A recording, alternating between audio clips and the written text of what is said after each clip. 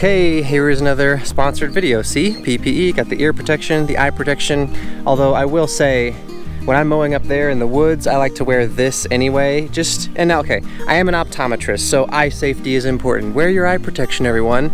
But I wear these because I just get annoyed when dust and little particles of grass get in my eyes.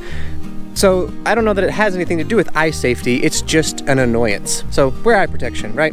But this is the Toro Titan. This is the one that Toro sent me. That's a free mower. I did not buy this, so that's the disclosure for you there. That's how this works.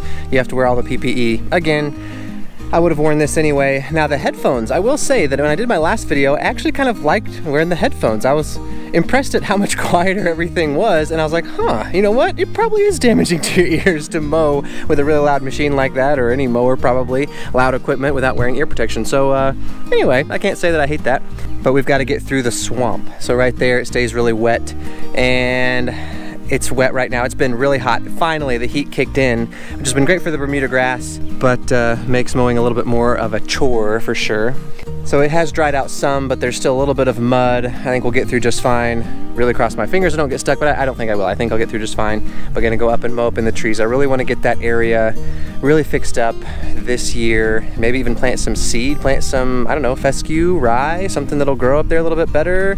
Let me know what you think. If you've got a shaded area and you've had success with rye or fescue and you're in the south, you know, Bermuda land, say the word, because I'd like to get some feedback on that and figure out what I want to plant up there this fall. But either way, it just looks a ton better whenever I get it all mowed and when I keep it mowed consistently. So let's go. Let's go. Let's go. Let's go.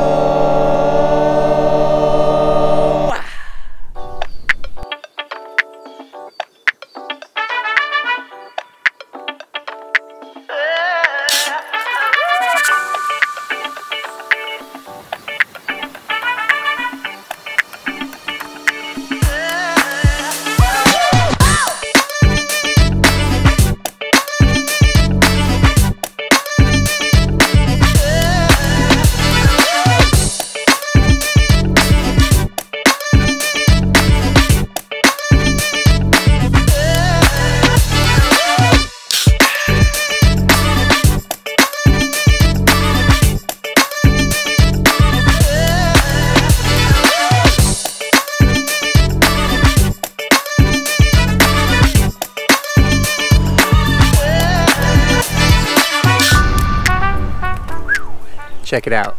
We are putting the Titan through the ringer today. This is like 3 or 4 or maybe higher feet tall. Yeah, this is crazy. So we're gonna raise it all the way up. The height says 4.5 inches. Gonna go slow, probably have to go over areas more than once. That's just kind of the nature of mowing really tall grass, I guess, because the really tall grass will lay over when the deck of the mower hits it, lays it down, and then cuts it only a little bit at a time, so you have to go over it. It's better, you know, like if you come back in a different direction, it'll cut it easier. So it's kind of a pain to cut really tall stuff. Yes, I realize that a brush hog would have been a better tool for this job, but it's one of my life's mottos that the equipment or the stuff that you have is more effective than the stuff that you wish you had 100% of the time.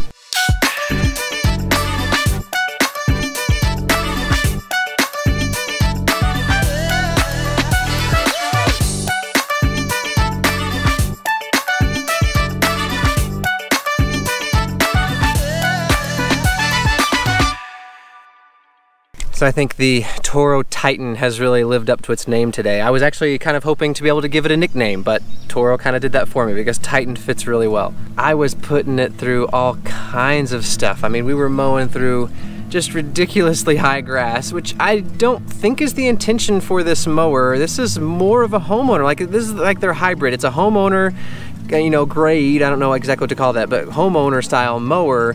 But they've put a lot of the pro stuff, they put a lot of commercial stuff into it. So it's kind of a hybrid because they put a lot of the pieces from the commercial mowers. This thing, man, it's a beast. I mean, I don't think you can go wrong, especially if you're cutting your actual yard. There is nothing that this thing won't be able to do in a normal yard. Like if you saw what I just did with it. But just to give you kind of a little bit of background on why I'm doing this, why I'm cutting through all this tall stuff, I have just gotten way too far behind. I'm used to borrowing my parents' mower and mowing up here like once a month. So I end up cutting through a bunch of tall stuff every time. And so I've just gotten way too far behind, and that's totally on me, obviously. But now that I have a mower, I'm gonna mow this a lot more often. My wife says she's kind of excited to actually be able to take a break. She'll tag me out, you know, when I get home from work and just say, all right, you're it, and I'm with the kids, and she's gonna come up here and be on the mower, because we all know that that's like peaceful, right? You can kind of check out for the day and just be alone with your thoughts and just have some alone time. So she's gonna enjoy that a lot too, coming up here and mowing this. But if we can mow this a lot more consistently, it looks really good. I did, for a short time anyway, mow this really consistently up here in the trees, and it looked amazing when I actually had it done. So this season is that's my plan, is to get this all cleaned up really, really well, and then even plant some seed, like I said earlier. Plant something up here in the shade, because it's gonna be Bermuda up here in the clearing. That's just unavoidable, even if I was trying to do something else. That's gonna be Bermuda. Oh, I guess I skipped this part. The whole goal is because we're going to build a house up here someday. That's the plan, and we'll see how that goes over time, and I don't know a timeline on that. But if I could get it cleaned up, you know, before we get there, that would be ideal, obviously, and get it looking pretty nice. But also just to be able to have some kind of cool season grass to play around with. Hopefully get it looking good so I can get to the point where I can make some of those big wide stripes that the commercial lawn people do, you know, in those huge houses that they just stripe it down. I don't even know what type of grass. I think it's fescue, but I just don't know enough about it. So that's my goal, is to be able to get something really nice through here and really clean this area up. It's gonna take a lot of work. I've got actually a couple of brush piles that I need to burn too, so there's just a ton to be done, and probably a lot of it's going to be done in the off season, actually. If I burn some brush piles and do a lot of dirt work and that sort of thing up here, you know, when I'm not actually mowing my lawn every other day, I'll have more time to get some of this stuff done. But yeah, I think that kind of wraps this video up. I'm gonna mow the rest of this.